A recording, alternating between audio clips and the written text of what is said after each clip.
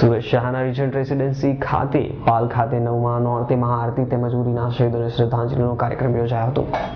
સુરતના રિજન્ટ રેસિડેન્સી પાલ ખાતે નોરતામાં મહાઆરતી અને ઉરીના શહીદોમાં શ્રદ્ધાંજલિ આપવાનો કાર્યક્રમ યોજાયો હતો. ગરબાની પરંપરાગત ઉજવણીની વચ્ચે ઢોલના ધબકારે 10 મિનિટ માટે થોભાવી દઈને વડીલો, બાળકો અને ખેલાઓએ હાથમાં મીણબત્તી લઈ વીર જવાનો રાષ્ટ્રીય ગીત ગાઈને સ્મરણાંજલિ આપી હતી.